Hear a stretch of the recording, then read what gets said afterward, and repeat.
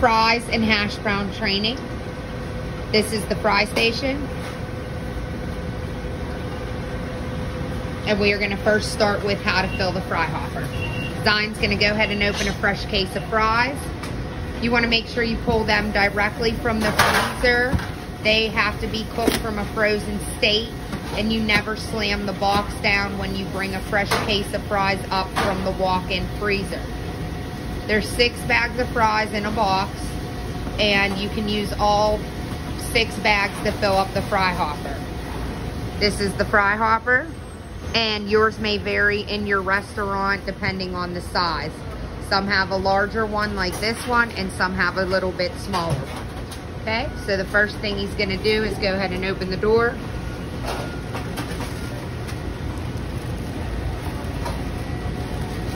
And you'll see there's 2 hoppers in the fry hopper.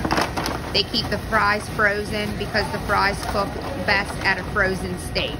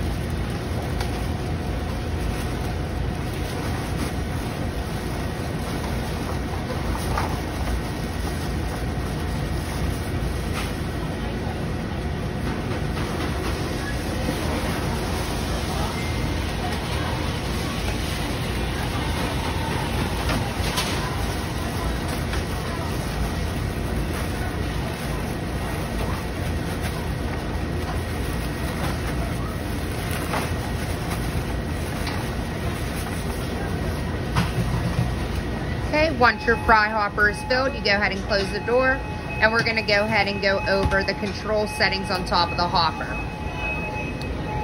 So it's a little bit hard to see since it's the bright green background, but if you notice, the on and off button is the circle with the line in it, and it's lit up, so of course that's how you know it's on.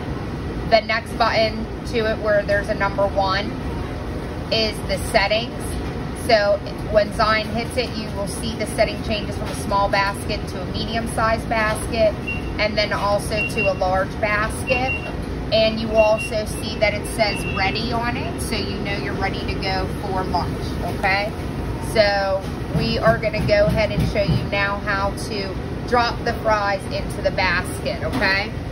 So you go ahead and you take an empty basket and you put it directly under the slot, and you slightly kind of a little bit harder push the basket in. There is a black button under there that then dispenses the fries into the basket. Okay, we're gonna remove that basket so we can show you what the black button looks like. See it right there? That the basket pushes into that button, and then the fries are released into the basket. Okay, so what we'll do is we'll take this basket of fries, and we're gonna go ahead and show you how you would properly drop the fries in the fryer. No matter which fryer you are using, you want to verify that it is set for French fries. Okay?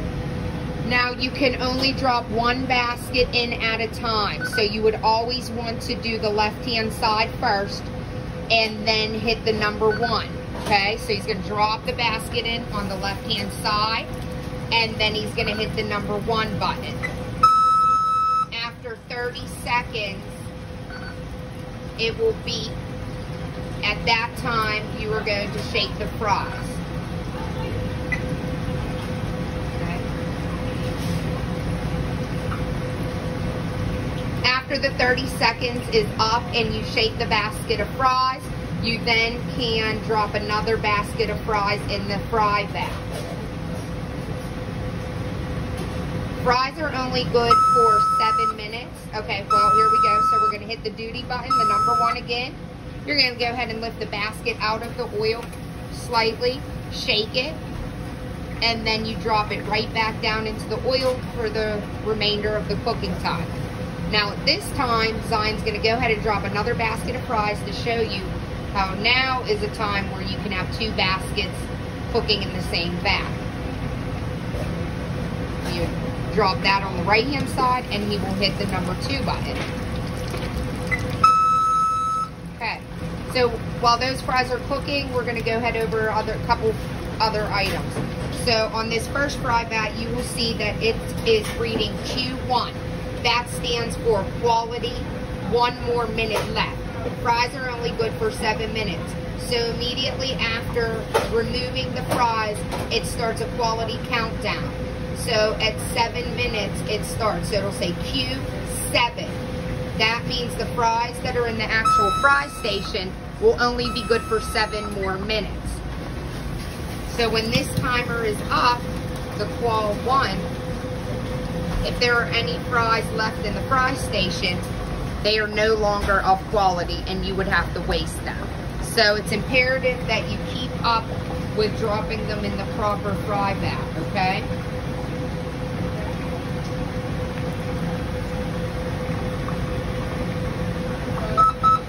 Okay, so qual, which stands for quality, and if there's fries left in here, those are the ones that get wasted. So you'll see Zion's gonna go ahead and scoop them out and dump them in the waste bucket. So now you can go ahead and utilize that first fry vat for dropping another set of fries now that the quality timer has gone off. During your peak period from 11 to 2 or 5 to 7, you do not have to wait for the quality timer to go down because you are constantly dropping and making fries. This is for off-peak periods when you need to pay attention to the quality button. Okay, so on this first set of fries that we're cooking, you see the countdown is at 21 seconds, and we are going to go over the procedures of what to do when the fries are done.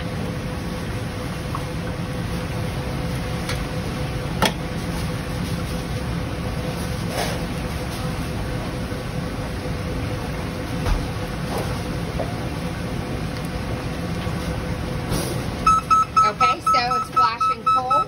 You'll hit the number 1 button, and then Zion's gonna grab the basket out of the oil, and we're gonna shake for 5 to 10 seconds to make sure we got all the oil off the fries properly. After that, you'll notice he uses 2 hands, carries the basket over the fry vat, and dumps the basket of cooked fries into the fry station.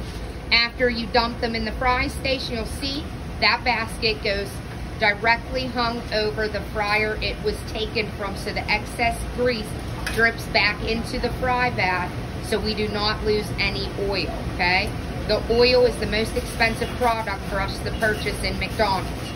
Okay, then immediately you would salt the fries with the AccuSalt shaker. You do not shake it, you do 1 flip and move it around the fries, okay? And then you're gonna take the fry scoop and fluff the fries around so the salt is equally distributed on the fries. And now they're ready to be made into fry boxes. Okay, we'll do the same with this basket, and then we'll go ahead and show you how to properly fill the fry boxes.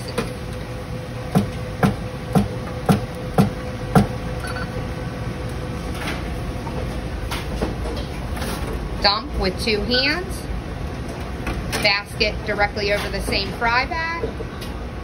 Immediately salt with the AccuSalt shaker. Fluff the fries with the fry scoop. And then you're ready to fill the boxes.